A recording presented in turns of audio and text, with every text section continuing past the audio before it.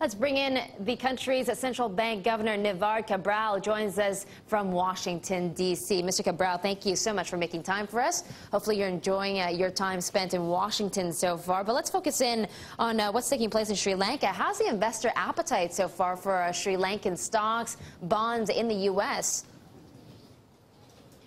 Yes, we have seen extraordinary interest and appetite for Sri Lankan paper, be it government or the stock market. And that is a natural reaction because Sri Lanka has emerged out of the crisis that it had had. And it was always a well-performing economy. So now that the problems have been removed and over, many more people are looking at Sri Lanka a lot more positively, and that's an indication of, and that shows in the numbers as far as the stock market is concerned. Yeah, okay, Mr. Cabraal, though, a lot of foreign investors are looking out very closely for this visit by the IMF to Sri Lanka this month. In fact, I think the IMF is still considering whether or not to release the third tranche of its loan to Sri Lanka, $2.6 billion worth. So we're saying this is pretty much a risk, I mean, especially as the IMF wants to see more fiscal discipline coming from Sri Lanka, which sounds very eerily familiar to what we're seeing and hearing from Greece these days. Actually, we have had some very positive discussions with the IMF, and we don't really see too much of a risk in moving forward. We have been able to maintain the targets that we had agreed with the IMF, particularly in March, and I believe they're satisfied with the progress that we have made. And also, the main objective of the IMF program was that we would reach a figure of around $3.5 billion as reserves, but we have exceeded that quite a bit, and then we are now at about $5.3 to $5.4 billion. So overall, we are very positive that IMF will see the conditions in Sri Lanka as being on the right track, and we are confident that we will have a very good program moving forward. Yeah, okay. What makes you so sure, though, Governor Cabraal? Because we have the IMF, well, Sri Lanka missing those IMF targets by a huge margin in 2009. And right now it looks like we're not going to see many tax cuts to the country at all. So what's going on here? Not really. You see, IMF was aware after the December targets were missed as to why it was not being able to be kept, and the explanations that we have provided them, I think, has been satisfactory for them. If you look at the way we have performed as far as the IMF program is concerned, the September targets were met in total. In December, also the reserve targets as well as the reserve money targets were kept, and it was only the fiscal target that was not maintained. In March, all three targets, the reserve money as well as the targets for the reserves and the fiscal targets were all achieved properly. So I don't think they really feel that we will have any risk about moving forward. And the discussion that we've had so far have also indicated that it will be a positive reaction once we have cleared the review which is now taking place. Yeah, Mr. Cabraal, the ratings agencies are really closely watching this because they only raised Sri Lanka's creditworthiness after Sri Lanka got this loan from the IMF. So they are hoping that the IMF will release this third tranche. You know that, right?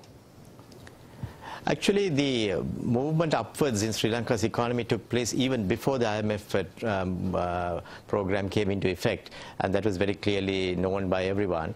And we have already gone well past the targets that we had originally thought we will achieve by 2011.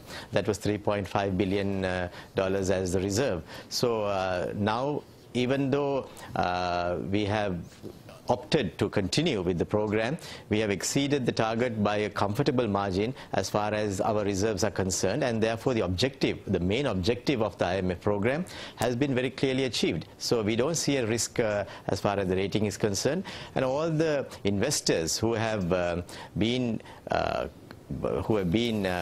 looking at Sri Lanka as well as investing in Sri Lanka have been quite comfortable with the progress that has been made already. Mr. Cabraal, Paul Gordon here. In terms of that inward investment, the government says it's looking for $1 billion this year. Now, you're not yourself in charge of going out and winning that business, but it does affect your planning. Do you think Sri Lanka is going to hit that? Actually, the intention would be to look at the best option as far as financing is concerned. Sri Lanka now, as you know, has been able to develop several options for financing as it goes into the future. We will be looking at the budget, which is going to be presented somewhere around about July, and thereafter we will see how much money we need and what tranches we would need, and based on that decision we will be taking a call as to which type of instrument we will use to raise further funds. We are confident that any one of the instruments that we have at our hands now will be able to achieve the financing that is required for the budget and in going forward. Yeah, but in terms of foreign direct investment, are you finding investors falling over themselves to get into the country right now? Yes, absolutely. We have seen interest being shown by investors from all parts of the world, and that has been very encouraging.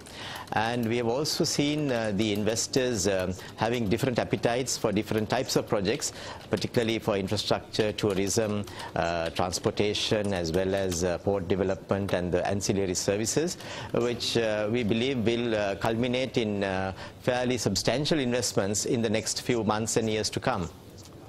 Okay, one more question for you, Governor Cabraal. It's Susan here once again. Let me just ask you about inflation, because before we've seen Sri Lanka experiencing inflation in 28% range or so in 2008. Now you've brought that down to single digits, but what about raising rates? It looks like Sri Lanka might be pushed to do that this year. Do you see that happening? Well, it's too early to tell, because we have seen inflation moderating over the past 3 months, and that has been encouraging. We have deliberately kept our rates at slightly higher rates than our peer countries, and that was to ensure that we do not have the risk of inflation coming up once again. We are confident that the measures that we have taken, as well as the fairly tight policy that we have engaged in, notwithstanding the fact that inflation has been down, has been good for us, and the expectations as far as inflation is also concerned has been contained. So we believe that right now our policy would stay, but as I said earlier, we would be watching very closely to see whether there is any movement upwards, in which event we will be quick to move forward and arrest any situation which can otherwise disturb our very benign macroeconomic fundamentals. All right, thank you for that. Nivard Cabraal, Sri Lanka Central Bank Governor, joining us there from Washington, D.C.